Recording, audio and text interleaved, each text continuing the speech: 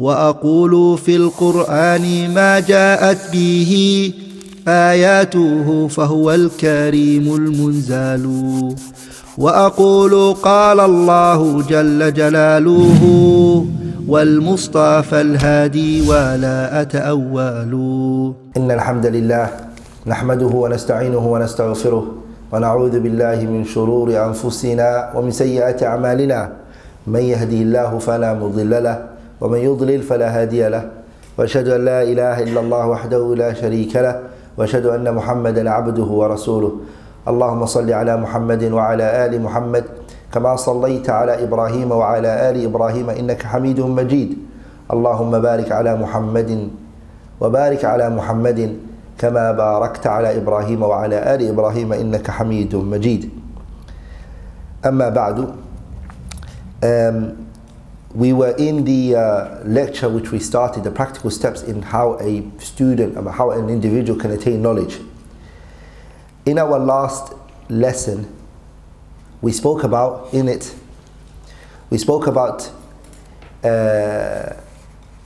method in which a person can, the methodology that if a person takes, he can attain knowledge as it should be. We said that Manhajiyatu Al Umariyyah, the practical, methodological way in which a person can attain knowledge, we said is by two ways. The first one we spoke about is At-Tadarruj fi Talab, that the person is gradual in attaining knowledge. And we said that 5 things fall under that. Remember we mentioned Marhalatu Ta'sis, and then after we spoke about what Marhalatu Ta'sis meant and we gave an example for it, we then went to Marhalatu Tadleel and we spoke about what Marhalatu Tadleel means.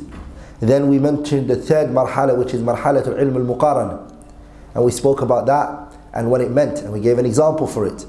And then we went into Marhalatu Tahrir, which is the fourth Marhalatu At-Tahrir, and then we finally moved on to the last one, which is Marhalatu Takhassus, Marhalatu At-Takhassus. We spoke about that, what it meant, it gave an example for it. We discussed all of this in detail. And we also spoke about the need, the necessity there is for having to be a ishraf ilmi. That either there's a university or an institute that plays a role in your studying, when you're learning. Or whether you have a shaykh which is mutqin, a shaykh who's mastered that subject, who studied it, who can go through it with you.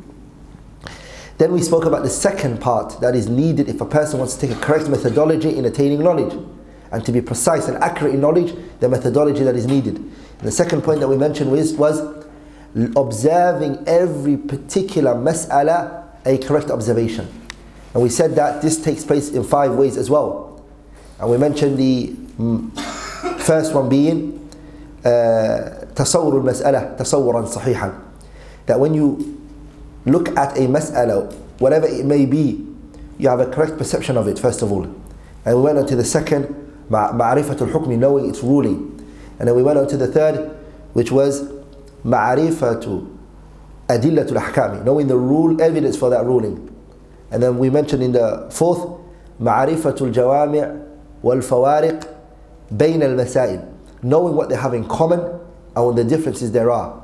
And the last point that we mentioned was ma'rifatu maratib al masail, knowing the levels of the matter, or the issue that you are looking at. Now inshallah ta'ala, after we finished all of that, we stop there. Today inshallah ta'ala, my plan bi'idhnillah al-kareem is to go through a very important point, and then I'm going to go to another heading inshallah ta'ala, which is to bring to your attentions that the people and even the scholars, they differ in terms of their understanding and their precision and their accuracy in knowledge. The fahm of the ulama, the scholars, students of knowledge, their understanding are not all the same, and their precision, their dabt, and how they mastered knowledge is also not the same. They may share the term alim, scholar, with each other. That doesn't necessarily mean they're all the same in terms of their knowledge. They're different, of different levels and they're on different scales. Because we have to understand that knowledge is bahrul la sahila lahu. That knowledge is an ocean that doesn't have no shore. Knowledge does not have a shore, meaning it has no ending point. You're just going to be in that ocean forever. Once you go into knowledge, It's a bahrul la sahila lahu. It has no shore. A student of knowledge will struggle. He will struggle to get to the bottom of knowledge. Rather, it's impossible for him to do so. And every time that the student emerges deep into the ocean and he goes even more, and he goes into it even more, the more that the student of knowledge realizes how far the bottom is. The more he goes down and the more he sinks in, the more he starts to realize that knowledge is actually further than what he thought. In simple terms, the water is like the mirage. The person is driving, they think they see water in front of them. Every time they come to the place, the water is still in front of them. That's how knowledge is. When you first start to see, you think you can see the ending of it. You think you know what is it that's needed from you. But when you start going in, you realize, this is needed as well. And then it starts telling you, no, you need this one now. No, this one's what you need. And the person will keep going and he wouldn't get to the bottom of it. وَلِذَلِكَ الإمام الشعبي رحمه الله, he said, العلم ثلاثة, that knowledge is ثلاثة أشبار. That knowledge is 3 spans. It's 3 handspan. Okay? Knowledge is what? It's 3 handspan. Knowledge. فَمَنْ نَالَ مِنْهُ شِبْرًا. Anyone who attains from knowledge a handspan, the first handspan, شَمَقَ بِأَنْفِي وَظَنَّ أَنَّهُ نَالَهُ. The person becomes arrogant and he thinks he has attained knowledge. So knowledge is 3 handspans. When the person actually studies, he attains the first handspan, what happens? He becomes arrogant. That stage, the person starts to think he knows everything.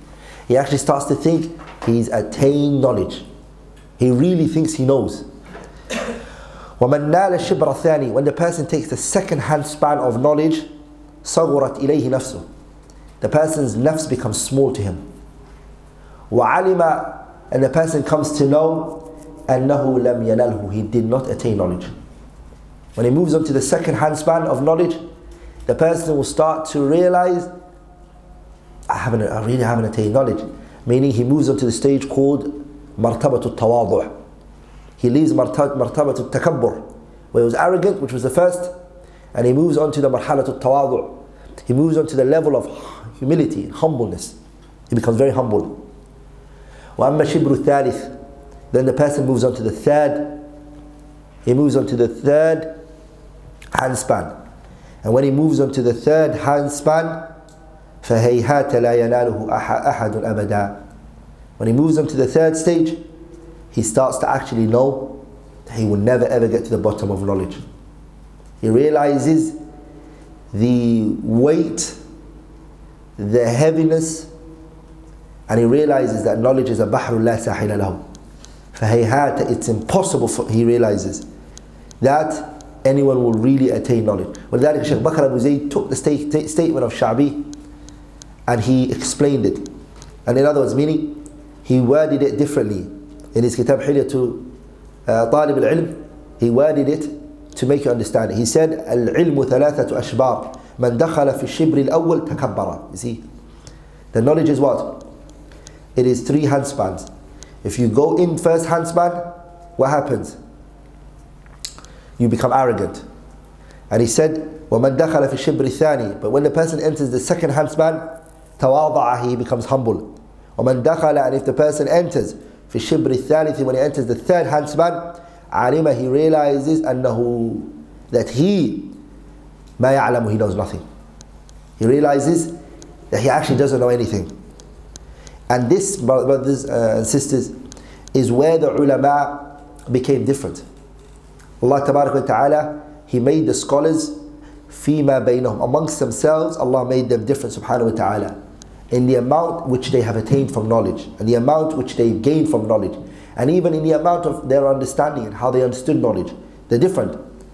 وَلَيْسُوا. And they are not عَلَى حَدٍّ سَوَاءٍ. They are not of one level, one category. They are scholars, but they're not all of one level. And the difference sometimes can be vast, it can be very great, and it can be a lot. Ibn al-Jawzi rahimahullah, he says in his kitab Sayyidul Khatir, he says, مَا أَكْثَرَ تَفَاوُتَ النَّاسِ. How great is it? It's really great. The differences that are between the people in what? فِي الْفُهُومِ. In their understanding. The people's understanding and comprehension of knowledge, Ibn al-Jawzi says it's very different. It's a great difference. حتى العلماء, even the scholars, يتفاوتون, the scholars, they themselves are different. التفاوت الكثير, and their difference is very great. في الأصول والفروع, there are differences even in aqidah related issues. Not all of them understand it the same. One has a very lower level than the other, and one has a greater understanding. Even in furu', in fiqh issues, they're not all the same. One's understanding is very deep. He went a step further. He moved forward. Shaykh al-Islam ibn Taymiyyah rahimahullah said something like that as well in his Jami' al-Masail.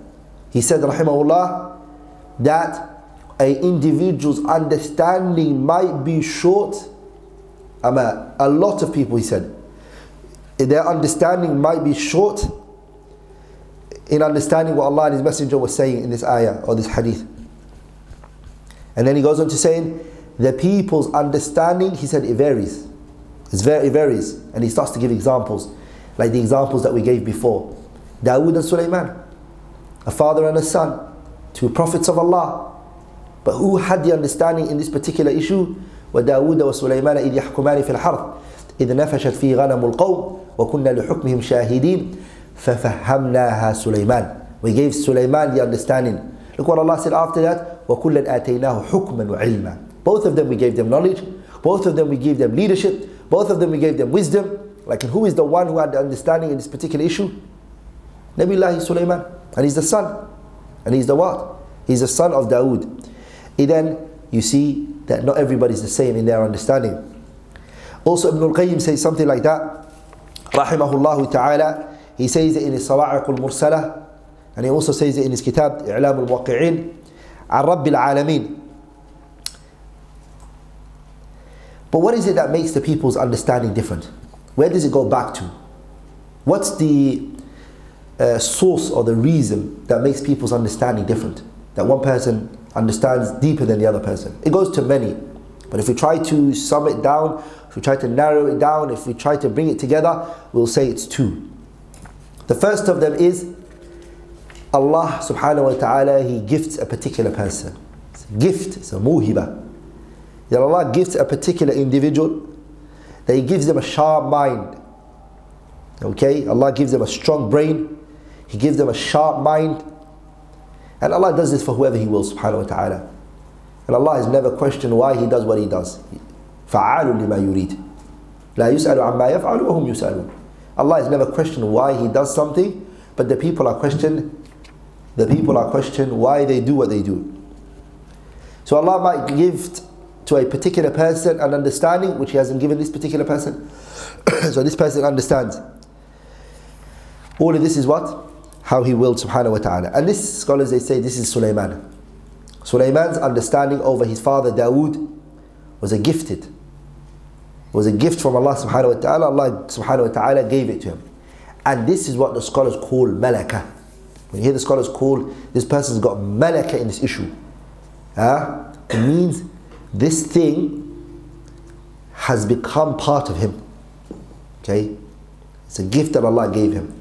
So if we say he's got malaka in fiqh, he's got malaka in the Arabic language, or he's got malaka, this means that this person's ability is innate. It's an innate ability that is placed in them. It's like breathing for this person. They don't have to go out of their way. Allah gifted them subhanahu wa ta'ala. ولذلك شيخ الإسلام تيمية says it. He says it is مجموع الفتاوى. He says من المعلوم, what is known is أن الأمور الدقيقة, the very minute issues, سواء كانت حقا, whether it's true, أو باطلا, or whether it's falsehood, إيمانا, whether it's belief, أو كفرا, or whether it's disbelief, لا تدرك, you cannot comprehend it, إلا بذكاء, unless you have a great brain, and you're smart. That's the first type. The second is from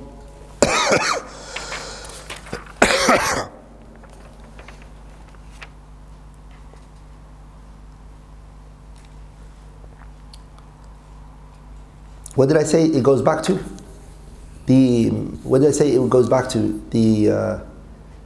the people's understanding, it goes back to, what did I say? I missed that point. A point that I missed. I said how much does it go back to?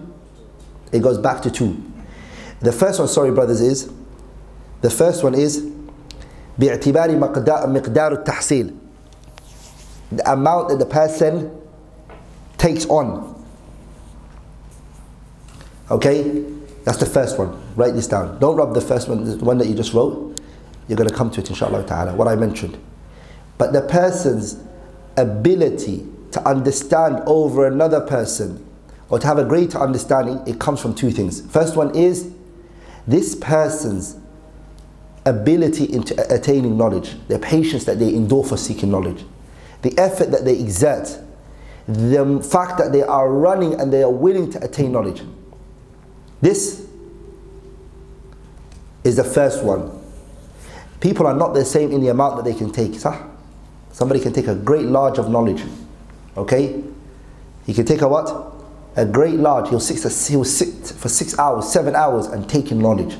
One person, after 45 minutes, he can't take it anymore. His brain is overloaded. He can't take it anymore. So the first one goes back to miqdaru tahsil, the amount that the person attains and the amount that the person digests and takes in. Every time the person increases knowledge, and every time the person enhances in their knowledge, what also grows with it? Their understanding, it also grows with it. So they get more understanding, and their perception becomes stronger. And this really goes back to high aspiration. That's the first. The second type is what goes back to the comprehension and the understanding in and within itself. It doesn't go back to your strength or your ability. It goes back to what? The capability of understanding, and the understanding itself, and how sharp, how quick it can get into the person's mind. It goes back to the understanding itself. The people are not the same. Someone might have high aspirations. For 6 hours he might be sitting there, and another person he's sitting there for 6 hours. They both have the same aspiration, they have the same heart, but then one is taking it in faster. This goes back to what? It goes to the understanding itself. Both people are sitting in the class, but their ability to take in the information is not the same. So the second one is what goes back to the understanding itself. It doesn't go back to any external, your efforts or your hard work. It doesn't go back to that. This is 2 types. The second type is 2 types. Okay? And I mentioned one of the types, which was the one I just told you, which is it's gifted. Allah gives it to you, subhanahu wa ta'ala. Somebody, they have never worked for it. They're just smart, they're clever, they're sharp. They may even exert less effort than other people, but it's just something Allah gave to them, subhanahu wa ta'ala. They look at something quickly, that's it, they understood it. The second one of that one is Allah subhanahu wa ta'ala allows a person's understanding to enhance based on the sincerity. Allah opens their heart for them. He gives them a sharp understanding due to their sincerity, due to their truthfulness. Allah opens door for understanding which they never had before. They were not a person who could understand. But because they came with sincerity and they were truthful in what they were doing and the path that they were trying to achieve, Allah opens for them. What does He open for them? The ability to understand. Okay? It's not effort that they exerted. But because they came with sincerity, Allah Ta'ala chose to make them understand. ولذلك Imam Ahmad rahimahullah, he was asked, Man nas'alu ba'dak? Who should we ask after you? When you die, Ahmad, who should we go to and who should we ask questions? Who should we go refer back to? Ahmad said, Salu Abdul Wahhab ibn al-Warraq. Go to Abdul Wahhab ibn al-Warraq. Go to him and ask him. Then they said to him, إِنَّهُ ضَيِّقُ الْعِلْمِ. This man's his knowledge is very narrow. Ahmad rahimahullah, he said, Abdul Wahhab rajulun salih. Abdul Wahhab is a righteous man. مثله, somebody like him, يوفق لإصابة الحق.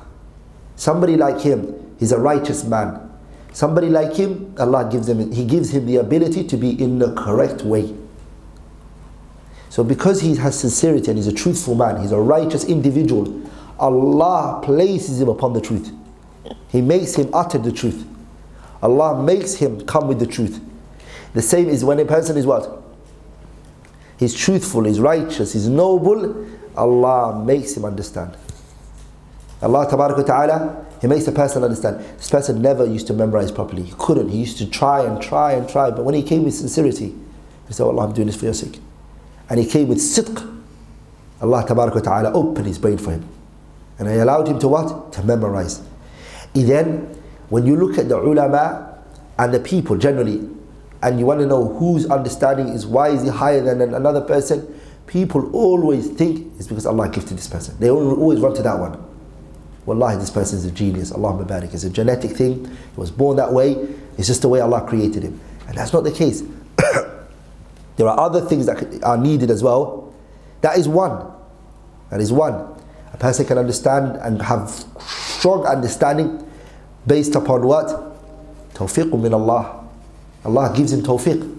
Allah gives him the ability, subhanahu wa ta'ala, and Allah opens for him doors based on his ikhlas and based on his sidq, how truthful he is.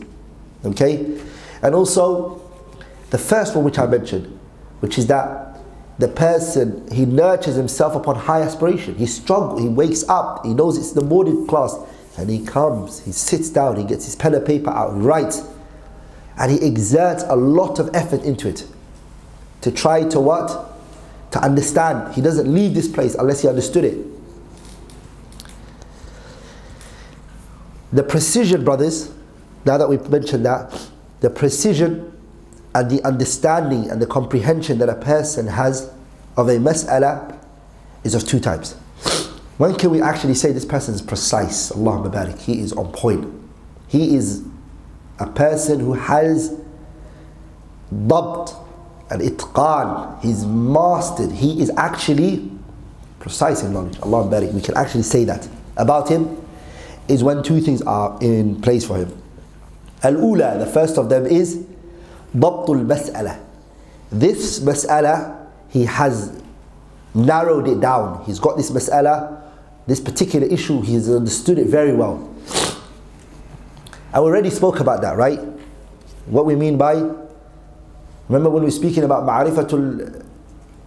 ma'rifatu, knowing how to observe a particular mas'ala. Remember we mentioned some things that are needed from you. The first one was being tasawwur al-mas'alati tasawwuran sahihan. The first one that I just mentioned. Dabtul mas'ala, that you master the mas'ala. Remember we said 5 things is needed from a person. The first one is tasawwur al-mas'alati tasawwuran sahihan. That you first of all perceive the thing properly. Okay, I'll give you an example. If the scholars, they speak about the issue of mas'u dhakar, touching your private part. Does it break wudu or does it not break wudu? The question here is, first of all, before we go into the ruling, or does it not, or does it? The question is, what do the scholars mean by mas? What does mas actually mean? When the scholars, they say dhakar, do they also mean the qubul of the mar'a as well? When they say mas, what does the word mas go towards? Touching your private part. That the Arabs use the word mas, touching, through a ha'il, through a object, or do they mean direct contact? What do they mean by, first of all, let's perceive the issue before we go to the ruling. As we said before, al-hukmu ala shay far'un an tasawwuri. Because to place a ruling on a matter, you first need to have correct perception. What do you need? Correct perception. So first of all, let's discuss that. Remember, brothers, we spoke about this before. Then when the person says, okay, yes, this is what mas means, that the Arabs, when they use the word mas, and the fuqaha are speaking about this issue, that they mean by this, biduni ha'il, it's without a barrier. Okay, good. What do they mean by when they say dhakar? They also mean the qubul of the mar'ah, and this is min babi taghlib. The women also falls under it. You have to first of all agree on the perception first. Then we say, now that we've agreed on that, because there's no point me saying mas'ud dhakar and he has another understanding of what is meant by mas'ud dhakar. He's talking about mas, which is through ha'il, or he's talking about the qubul of the mar'ah is not in the word dhakar. Then our discussion is going to be different. Okay? So we mentioned that already before. Then when the person does that, he understands the picture and he understands what is supposed to be spoken about. Then he says the ruling based on what I've understood from this mas'ala and I've done tasawwur on, is that it is naqidul wudu. that it nullifies the person's wudu. It breaks the person's wudu. Okay, the third stage is, okay, what's the evidence for it? Okay, what's the evidence for it? The evidence is the person is مَن مَسَّ ذَكَرُهُ فَلْيَتَوَضَّأ. Anyone who touches his private part, then he should what? He should do wudu, based on the hadith of the Prophet ﷺ. Then the person goes back to the wajhu dalala. Okay, how did you extract the ruling out of the hadith? Where did you get this from? And because the Prophet ﷺ commanded us, مَن مَسَّ ذَكَرُهُ فَلْيَتَوَضَّأ الْأَمْرُ تَقْتَضِي الْوُجُوبِ. That the command from the Prophet, it shows obligation, that you have to, because the Prophet commanded us. That's a principle according to the scholars. This person here right now, he knows what? He knows what? He knows the perception of this mas'ala, which is the first one I'm talking about. ضبط المسألة. He's mastered the mas'ala, he's got it. That's the first one, brothers. Are we all together? ضبط المسألة. That those 5 points that we mentioned, it's in place. The second type of ضبط, precision, or even accuracy and itqan of a mas'ala, is that the person has what? سلامة الدليل والجواب عن المعارض. This is rare that you find anyone having this one now. Which is what? That your evidences is safe from any opposition. And even if opposition does come, you know how to respond to it. This now is a level of dhabt, precision, that many can't go towards. Many people know their ruling, they know their mas'ala, they've mastered this particular issue, they know what it's about, the do's and the don'ts, and the ruling for it, and that, they can talk about it. But what they can't do is, and they struggle greatly with, is the second type, which is salamatu dalil, that this evidence is free from what? That this evidence is what? It's free from any opposition. And if you find any opposition on it, that you're able to respond to it fast, that you can give an answer to it. Not many are able to do that.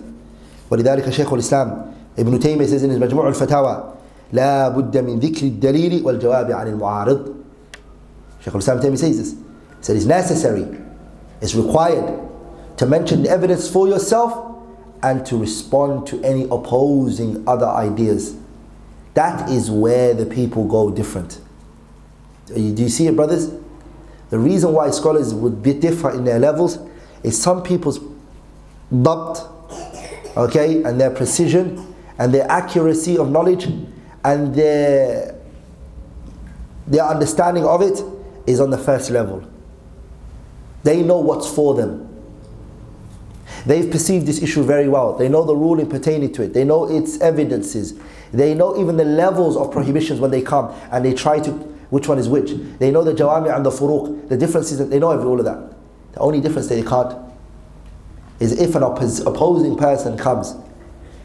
Let's give an example for this issue that we're speaking about, the issue of مَن مَسَّ ذَكَرُهُ فَلْيَتَوَضَّأ. If the person brings the hadith of the Prophet where he said, where the Prophet ﷺ said, إِنَّهَا بِضْعَةٌ مِنْكَ, that this, your private part is just a part of you.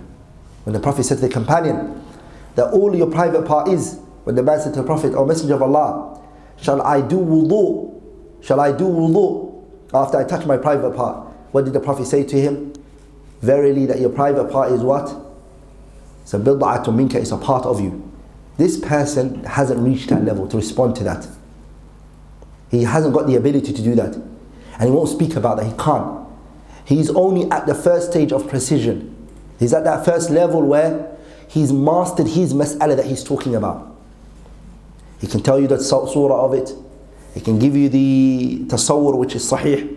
He's able to give you the hukum pertaining to this issue. He can give you the dalil that's needed in this particular issue. He can give you the wajh dalala and how to extract the ruling from the evidence. He does all of that. He knows all of that. But he doesn't have the ability to what? To respond to what? To respond to counter evidences. And evidences that are against what he's upon. وَلِذَلِكَ knowing what is for you, which is the first type, which is ضبط المسألة, knowing its ruling, knowing its, having a tasawwur of it, knowing its evidences and etc. That is the lowest form of dhabt. That is the lowest what?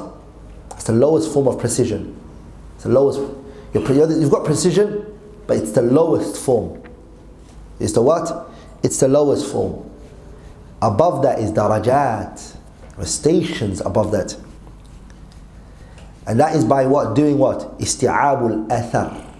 The person goes out of his way and he increases on the evidences for himself. And he also increases in the evidences that oppose him. He actually does more research. He does more research in the particular issue. Are we together? He also has what? He also increases in observation and analyzing the same evidence that he once had, trying to extract other things from it and trying to see more from it. Also, reading the opposing opinions out there that are mentioned by the scholars, the responses that were given to them, the evidences that they brought forward, and etc. This is what? It's an extra level now. It's an extra level. For example, today you might find, just to clarify the matter even more, you might find, for example, the people of innovation. For example, an Ash'ari مثلا, who is ضابط. He's what? He's got ضبط, he's got precision. What's his ضبط like in? ضبط لمذهبه. He has the ضبط of his madhab. He has the tasawwur that's needed. He knows the evidences that's for him, of a so-called evidence. He knows the ruling in this particular issue for him. He has the levels, he knows what to dalal and etc. He knows everything for himself. He's ضبط. Are we all together? He's got ضبط. He's mastered that. He's got that first level, which is ضبط المسألة. He will speak about he's عارف بأقوالي. He knows the statements that have come from his a'imma. He knows where they differ amongst themselves. He knows within his madhab. And he knows that. But he's not got ضبط of the opposing views. He hasn't got ضبط of the opposing views. For example, سلامة الدليل والجواب عن المعارض. That there's no opposing evidences against your point. A lot of the people don't know that. So what happens in a lot of the discussions that you see today, debates and discussions that you see, two people who might know their own madhabs properly are discussing something. Not one of them can respond to the other one. Each one is just stating what is for them. Will they ever get anywhere? Or get anywhere? It needs a person who knows their madhab in the debate and also knows the madhab of the person who's speaking more than them or like them. The minimum that you would need in order to debate a person is that you know their madhab as much as they know it. Or even more. Or even more. You either have to be the same as them or more. And you have to know your one. You have to know? You have to know your one. But if your understanding of your madhab is good, Allahumma barik, and you're strong at it, but you can't respond to these points, debate is not for you. Your ضابط of the first, you have ضبط المسألة. أما سلامة الدليل والجواب عن المعارض, this is not for you. This is not for you. ولذلك the scholars sometimes, when they mention fahm, understanding, the ulama, when they mention the word al-fahmu, sometimes they mean by fahm al-dabt, what we mentioned before. What do they call fahm? Al-dabt. The two types that we mentioned of dabt. Dabdu al-mas'ala, and also the salamatu al-dalil wal-jawabu an al-mu'arid. Those two that I mentioned. They might call it fahm. A person has an understanding, mashallah. And sometimes the scholars, they don't mean that by fahm. That's not what they mean fahm. The fahm that they mean here is isabatul haqq, that the person is in line with the truth. They got it right. They are the one who are right. That word fahm is used in this regard as well. When the person is given the tawfiq and the ability to be in line with what is right. This is called what? Al-fahm. وَلِذَلِكَ أَهْلُ الْبِدَعِ, when we sometimes we say they have understanding. So we say we don't have understanding, but they have their aqwal and they have books and they've read and they've researched and they looked into it. We mean the second type, which is what? They've got what? Allah hasn't given them a tawfiq lis-sawabi. They are not in line with what's right. So then we say don't have understanding. Because Because what's it going to benefit you if what you're saying is so much information, you have so much statements of the scholars, and you have their words and what they said, and you can speak about all of it, but all of it's wrong, it's null and void. It's not what Allah meant, and it's not what the Prophet meant. Is that fahm? That's really not fahm. Does that make sense? It's not what? It's not fahm. And then what we learned here, as a side, all of this was a side point, was that people's understanding are different. And there are causes that makes people's understanding different. Sometimes the lack of understanding, it goes back to you as an individual, your laziness, and you can't be bothered. You don't want to do it. It's not because the information is hard necessarily, but you're just not in the mood of learning. You're not like that. You could go back to that sometimes. And sometimes it could just actually go back to the knowledge, the understanding itself. Of course, it's different. Two people might wake up, come out from the same room, brothers, and they come to class and they both listen, and just one understands and the other one is just going over his head.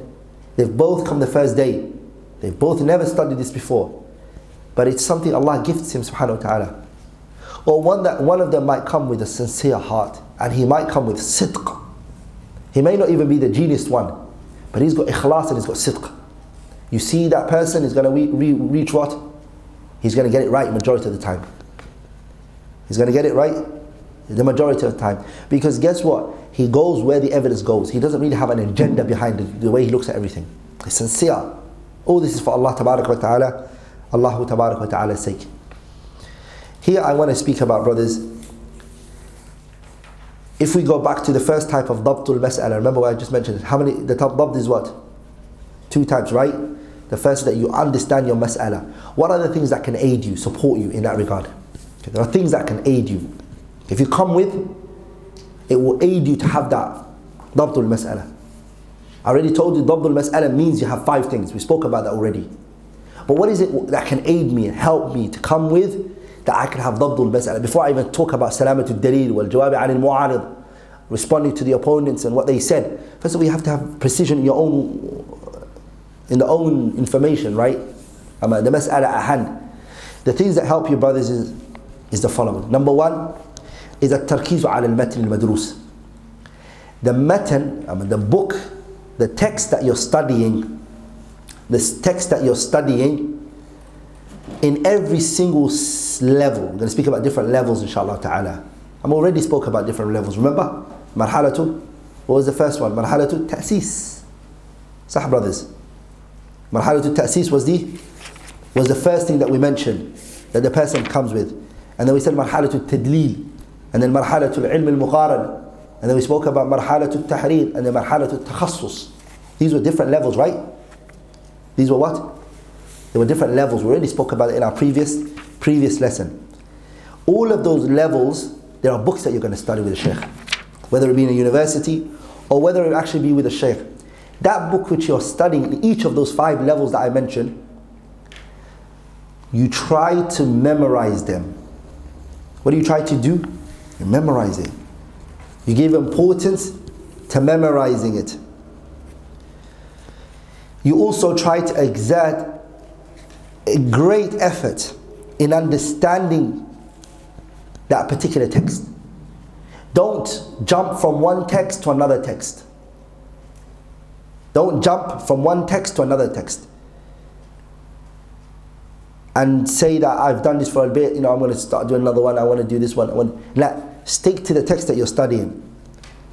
Okay?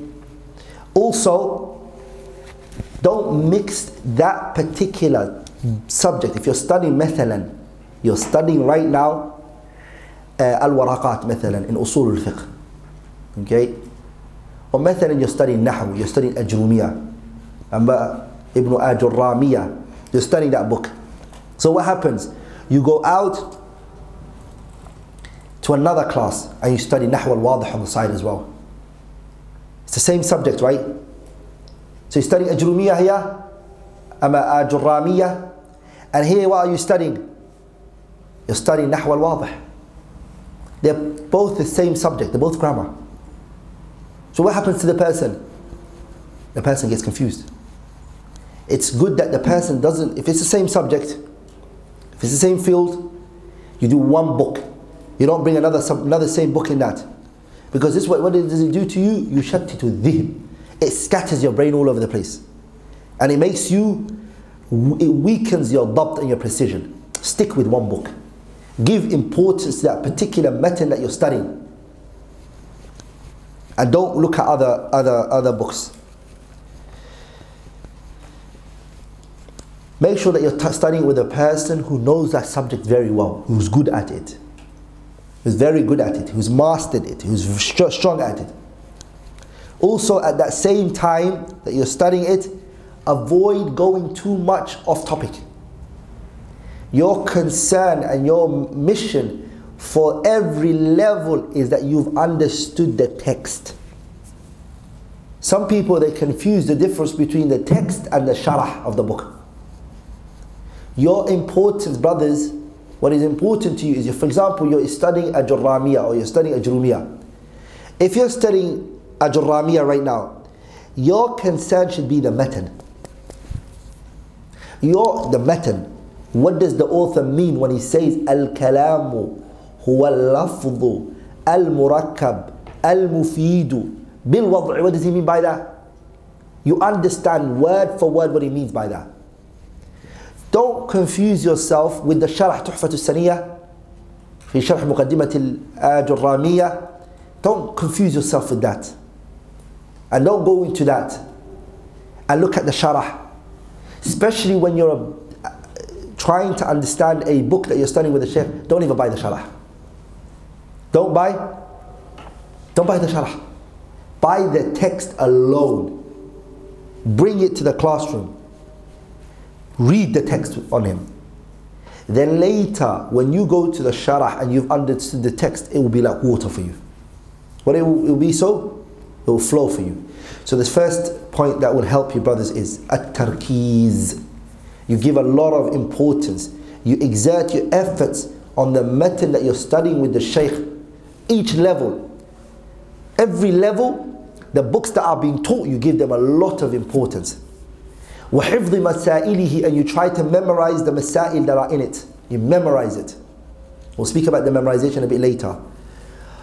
دَلَائِلِهِ وَتَلْخِيصِهَا. Another thing you need to do as well in this level is that particular book that you studied, try to summarize it. Bullet points.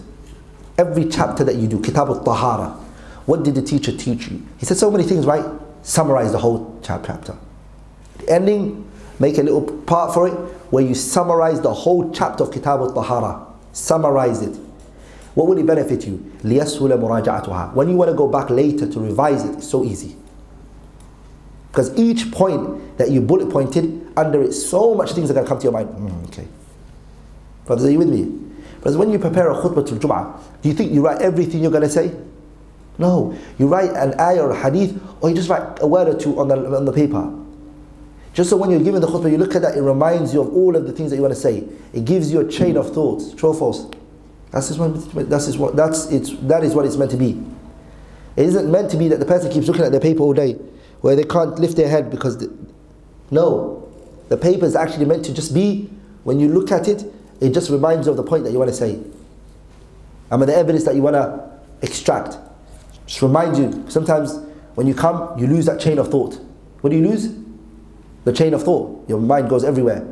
The paper is to remind you what to do. The same is when you study a subject. You've been studying this chapter, Kitab al-Tahara, let's say for a month. Okay? And once after you finish a month, what information has the teacher been saying every day in that month? So much. He's been saying a lot of things. Are you able as an individual to remember everything he said? Word for word? But if you bullet point it, you summarize it. And you make it small points. Whenever you look at it, you remember all the things he said under this point. And then all the things he said under it. And so you can summarize 30 days or a month's class into a page or two. This shows what?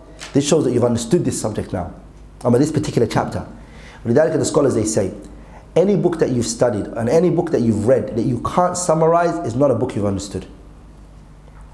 Two things if you can do to a book that you've studied, a book that you've read.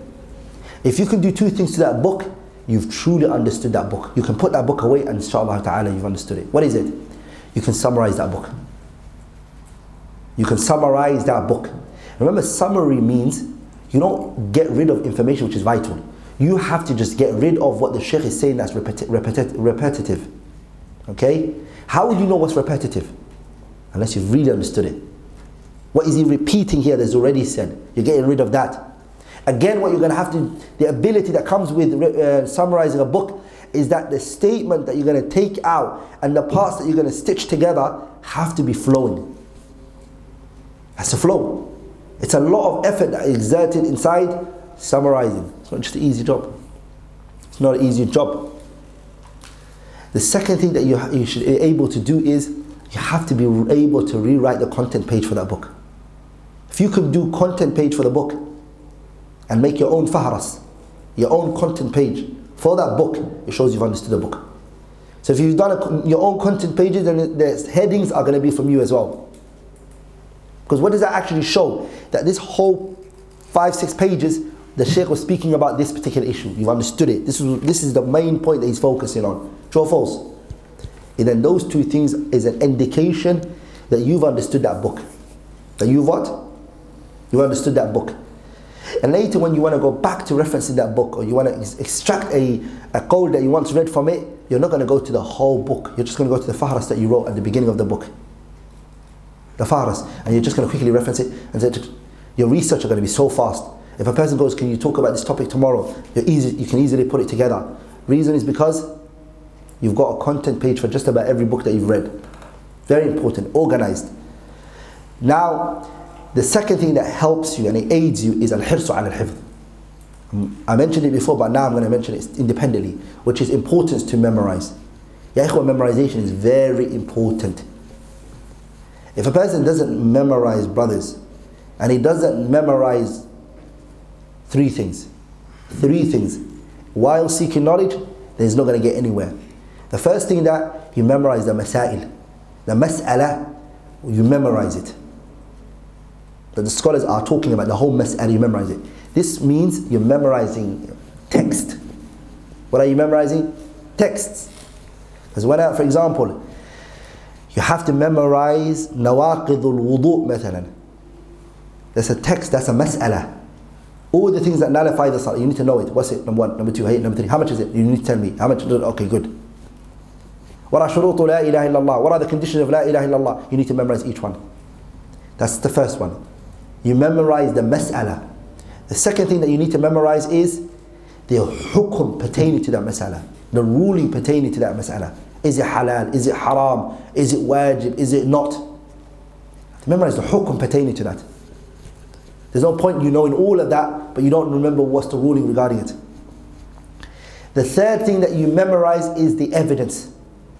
The evidence is pertaining to that. And the evidences are what? 3 things. 4 if we say. What are they? Al-Qur'anu. The person memorizes the Qur'an off the top of their head. Are we all together? Some of the scholars, they used to say, memorizing the Qur'an is not a student of knowledge. It's before seeking knowledge. So even before you become a student of knowledge, you memorize the Qur'an. You're not considered a student of knowledge. That should be from the norms. The baker, the shopkeeper, the guard, those people all have to try to memorize the Qur'an. Okay? Are we all together? Anyone who says to you, wallahi brothers, I'll tell you this. Anyone who tells you, nah, you don't need to memorize the Qur'an, you don't forget it. Enjoy yourself, don't worry. You want to learn the religion? Just read these books, study this class and stuff. They've deceived you. They've lied to you. And I will reassure you one thing. Wherever years go by, you'll look at that person and you will really hate them from the bottom of your heart. When you reach an age where you can't no longer memorize the Qur'an, become tired and you're fatigued, and you're old and the responsibilities have become a lot on you, you will realize that this individual has deceived you. Ikhwan, learning the Qur'an is asas. That's why all this time I haven't spoken about memorizing the Qur'an. The reason is because it shouldn't be an issue of bringing it into seeking knowledge. It's way before that. Are we all together? It's from the asas, from the foundation. We're talking about a person who wants to seek knowledge. Okay? Qur'an is before seeking knowledge. It's something even the ones who don't want to seek knowledge, the ammatun nas, the people from the streets, should try to memorize the Qur'an. So we say, forget a student of knowledge who wants to extract rulings from the Qur'an and the Sunnah. So the third one is, brothers, Al-Dala'il and the Dalil. The person tries to memorize evidences. The evidence I said is 4. Al-Qur'an. The person memorizes the Sunnah. We'll speak about the books that they should try to memorize, but they should memorize Arba'in Nawawi, the 40 Hadith al-Nawawi. They should try to memorize Umdatul Ahkam or Bulugh al-Maram. They try to memorize these books, because Bulugh al-Maram is Ahadith al-Ahkam. Ahadith al-Ahkam are what? Hadiths which are pertaining to jurisprudent rulings. Sah? So the person will know, if somebody asked him matters pertaining to fiqh issues, he would have the evidence quickly, because he studied Bulugh, he memorized Bulugh al-Maram, or he memorized Umdatul Ahkam, or Al-Muharrar ibn Abdul Hadi, or the Muntaqa. He'll memorize those books, he could do istihdar of it. And I truly advise anybody to memorize Bulugh al-Maram. That's it, enough for them. Bulugh al-Maram. And we'll speak about in more detail. So if the person memorizes the Quran, and they memorize Bulugh al-Maram, and if they add on to that, after finishing Arba'in al-Nawawi, Bulugh al-Maram, and the person adds on to that, Riyadh al-Salihin. The reason why I say Riyadh al-Salihin, brothers, is because Riyadh al-Salihin is a book, if you want to give a lecture, if you want to give a reminder, if you want to talk about heart softening, it's a book that is amazing in that field. Nawawi rahimahullah, he has brought powerful ahadith in there. Okay? We all together. Lakin Riyadh al-Salihin and Bulugh al-Maram are different. The book, the hadiths are different. Bulugh al-Maram is specific to fiqh related hadiths. It doesn't talk about how softening or anything like that. No. It's specific to what? Fiqh related issue. At the ending, of course, Hafiz ibn Hajar, he brings, of course, the etiquettes and that's the manners that are needed. He concludes with kitab, which is Jami', where he brings other points on the side. But generally the book is written based upon Ahadith al-Ahkam. The person memorizes it. So those are the 3 things that you memorize as a student of knowledge. Masail, the mas'ala, you memorize the hukum, the ruling for it. Okay, and you try to memorize who said that this is the evidence for it. Okay, when we say the hukum as well, remember you learn the wajh al-dalal and how to extract the evidence from the evidence that falls under the hukum as well, and the evidence itself. Those 3 is what's needed from the student. The memorization comes through 2 ways. There's 2 types of memorization. There's what? 2 types of memorization. A first type is called hifdhul nas. What is it called? Hifdhul nas. The person goes home, they sit down, and they memorize it word for word. They write it 100 times, 200 times. They write it so many times. They read it. They write again. They read it. They write again, they read it, they write again, they read it, and it sticks onto their long-term memory, and the person holds it word for word. This is the first type, which everyone here knows. This one, where does it come through? It comes through bitakrar, repetition and reading and going over it and going over it again. It's the way that the people memorize the Quran, the way that the people should memorize the hadith of the Prophet, and how the people memorize the mutun and the mandumat, poetries and etc. That is the first type. The second type is called hifdhu bil-istidhar. What does it mean? It means this person didn't go out of their way to memorize it. But because this person has been reading this book so many times, okay? Or they be coming to this class so many times, or the fact that this person has been teaching this book for so many times, he's taught it so many times, it's now kind of stuck to his head. Okay, it's got stuck to his brain. This is a person who is known to do adam al-nadar. He's been consistent in observing in the books. He does a lot of muraja'a, revision. This is what he does. Taqlibu safahati, he turns over pages a lot and keeps looking at it. Bayn al-faynati wal-ukhra, from time to time. That's what he does. Then this person, even though he may not get it word for word, he won't be able to, because he didn't do hifdhul nas. But he has what is known as istihdar. He has the 80% of the wordings are with him. ولذلك Muhammad ibn Abi Hatim, the student of Imam al-Bukhari rahimahullah, Muhammad ibn Idris al-Shafi'i, Muhammad ibn Ibrahim, Muhammad ibn Ismail ibn Ibrahim al-Bukhari rahimahullah, and Imam al-Bukhari's student Muhammad ibn Abi Hatim, he said, قلت لمحمد بن إسماعيل, I said to Imam al-Bukhari, I asked him, يوما, alone, I was privately with him, no one else, me and him. I said to him, هل من دواء يشربه الرجل, is there a medicine that a person can take فينتفع به للحفظ that can help his memorization? Is there a medication that you would give and you would prescribe, and if a person takes, it will help with their memorization? Now the reason why that question will be asked to Imam al-Bukhari is because he was hafiz, mutqin, thabt. His memory was beyond comprehension. So look what he said, rahimahullah ta'ala. So is it anyone better than him to tell us where the answer for this question is? He said, rahimahullah, فَقَالَ لَا أَعْلَمُ, I don't know any medicine a person can take, or medication that a person can be upon. So he went quiet for a bit. ثُمَّ أَقْبَلَ عَلَيَّ وَقَالَ. Then Bukhari turned towards his student, Muhammad ibn Abi Hatim, and he said to him, لا أعلم شيئا, I do not know a matter, أنفع للحفظ, I don't know anything more beneficial for memorization, من نهمة الرجل ومداومة النظر, greater than what? The person's love and passion for knowledge, and also مداومة النظر, the consistent looking, repetition. Person, when they want something and they're driven, they're hungry for something. And the second thing is that the person has mudawamat al-nadar, consistently is overlooking this issue, he's looking at it, he's looking over it, he's looking over it again and again and again and again, he's going over it so many times, he's not stopping. A week might go, he comes back again. A week comes back, he does it again. A lot of people come up to me sometimes and they say to me, I tried to memorize this book, wallahi I couldn't. The biggest mistake that they've done was they tried to do it all in one sit. Doing it 10 hours in one sit is better that you divide that 10 hours and you do every day an hour. You do every day an hour for 10 days. It's much better than when you do it 10 hours in one sit. We all together, brothers? The reason is because every single day it will feel like it's the first time. Feel like I haven't necessarily memorized it. Coming back again, I just memorized it, what happened? It bounced off the brain because of the stress and the thought and whatever's in your head. So you separate those 10 hours and you divide it into 10 different days. Then it will go into your brain. And that's what he meant.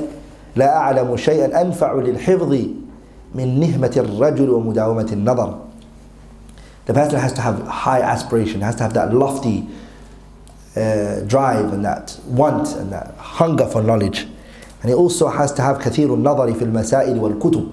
The person has to look at books a lot, observe them, and consistently be looking at it. Don't dismiss it. ولذلك the salaf, they used to know the importance of memorization. Khalil ibn Ahmad al-Farahidi, when he spoke about the importance of seeking knowledge, when he talked about the importance of memorizing for a student of knowledge, he said الاحتفاظ بما في صدرك أولى من درس ما في كتبك. He said memorizing, keeping what's in your heart takes more precedence than studying what's in books. In other words, what you've already memorized, to make sure that it doesn't go outside your heart, takes more precedence than taking new information on board. Are we all together? It's very powerful. Also, Abdul-Razzaq ibn Hammam as-San'ani, he said, كل علم لا يدخل مع صاحبه الحمام فلا تعده علما. Abdul-Razzaq ibn Hammam as-San'ani, Shaykh Imam Ahmad Shaykh, he said, any knowledge لا يدخل مع صاحبه, that does not enter the toilet with the person, is not knowledge. When you go toilet, the knowledge that doesn't go with you to the toilet is not knowledge. Don't consider that to be your knowledge. It's not yours. Are we all together? The knowledge that you know is when you go to the toilet, what you got? Nothing. You're by yourself. What you can say at that point, what you can speak about that point is the knowledge you have. And what you've memorized then and then is what you know. That's what your knowledge is. That's what you can claim. Okay? Not what's in your library, not what's in your books, not in the notes that you wrote. No. ولذلك عبيد الله الصيرفي رحمه الله, he said ليس بعلم ما حواه القمطر. It is not knowledge what is written in scrolls and books. That's not knowledge. ما العلم, knowledge is nothing إلا ما حواه الصدر. Knowledge is nothing except that which the chest has held, what's in your heart. That's what real knowledge is. That is what? That is what is real knowledge is. Because what's outside, we all share it. You got books, I can go buy them tomorrow, inshallah. It's just money. You just beat me, bought them. You got a bigger library than just a couple of days, inshallah ta'ala, put money together, buy a big library. I can make a library, sah? I can buy all the books that you have. I can buy better publications that you have, sah? The true knowledge is, and somebody can take it from you. That book can be lost. Your notes can be lost. You can lose all of that. So the scholars say that's not knowledge. Knowledge is truly what comes with you wherever you go, wherever you stand, wherever situation that you're in. What you can say, what you can articulate, what you have in your chest, that's what you can claim. That's your knowledge. That is your knowledge. Hafiz al-Imam AbdulRahman ibn Mahdi rahimahullah, he said al-hifdhu al-itqan. He went in more details. What is real knowledge? What you memorize, right? And what is it that you memorize? What does it mean, memorization? He said, al-istitqan. It's something you don't need to think when you say it. It just flows off your tongue. That's what hifd is to them. Those scholars, hifd meant the person doesn't think. As soon as you ask him, he reads it to you. Sur'ah. It's on the tip of his tongue. To them, that's what's... Also, the word itqan doesn't involve just that ability to say that. It also means the person has fahm. The word itqan involves understanding as well. That the person isn't just a parrot. He just memorized everything he's saying it. But the person has itqan, meaning he's mastered them he's mastered it. He's got dabt and precision of it. And then the salaf, hifd was not just mujarrad. It wasn't mujarrad al-alfaz. It wasn't just the mere letters and the words that the person does. Hifd mujarrad al-nusus. That the person just memorizes so much nas, so much text, so much different books, different publications. La, salaf to them was what? Mas'uban bil-fahmi. It was accompanied with understanding. That the person has with their memory understanding. That's what AbdulRahman Mahdi's statement is. When he said, al-hifdhu al-itqan, is to actually master it. When Muhanna asked Imam Ahmad rahimahullah about memorization, what is it? He said to him, al-itqan huwa al-hifdhu. Itqan here means hifdhu al-nusus mas'uban bil-fahmi. Is that the person has what? That the person has memorization of the text. He has a word with him. And he also understands what he's saying. That is what's meant by it. That is what he was saying, rahimahullah.